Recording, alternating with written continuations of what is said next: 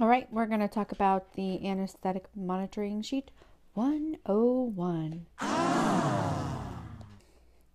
First half of the monitoring sheet, pretty easy to fill out. Make sure you fill out all of the information that's pertinent. Dr. Reedy is the surgeon. I am the anesthetist. You need to make sure you take the pre-surgical TPR in the morning. All right, this next part.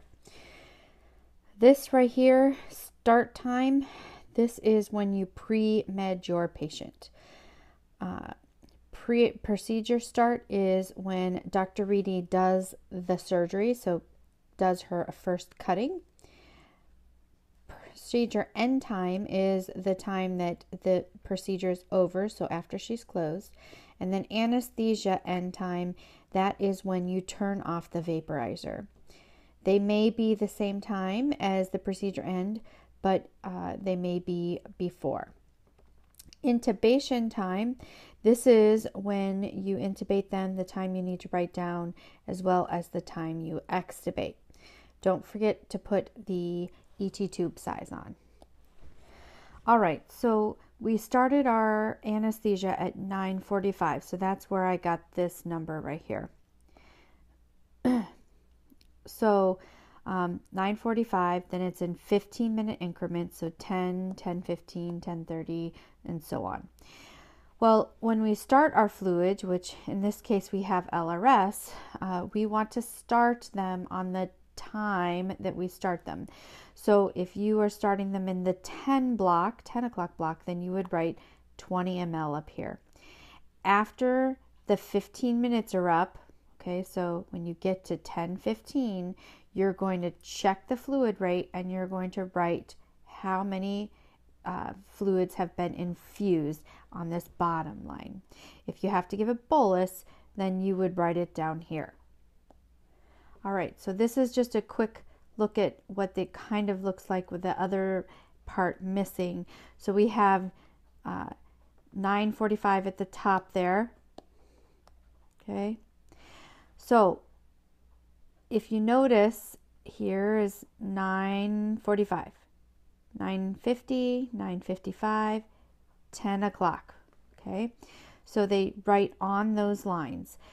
If this procedure started at 9:50, you could still write 9:45 here. You would just count 2 over to when you start your charting. We gave it at 9:45, but we didn't start monitoring until 9:50. So that's what this is. Okay. So a little closer look at what it looks like when you are monitoring. If you see here, there's different letters and numbers and symbols. They go on the line. So when you are writing a heart rate, you would write it on the line. Okay, not in the center, on the line. And actually you can see trends if you are monitoring correctly. You can see trends on where things are going up and down. So the whiteboard, we have dots are for heart rate, pluses are for SpO2, a T is for temperature, then we have some symbols for diastolic and systolic.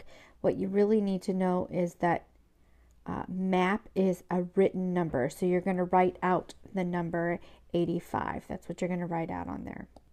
All right, this last part.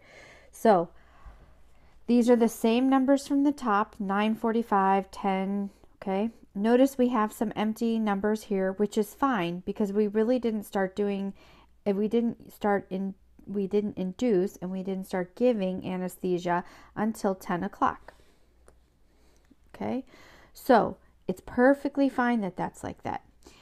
So we were doing, I can look at this and I can say, hey, we were in treatment, we moved to surgery, okay? We've got our oxygen, we've started to lower it because Dr. Reedy was almost finished, and then she was done, and so we turned up the oxygen, and then she was extubated at 11. So that's what that's telling us. So don't forget to also write isoflurane and the minutes or that you use the isoflurane. Bye.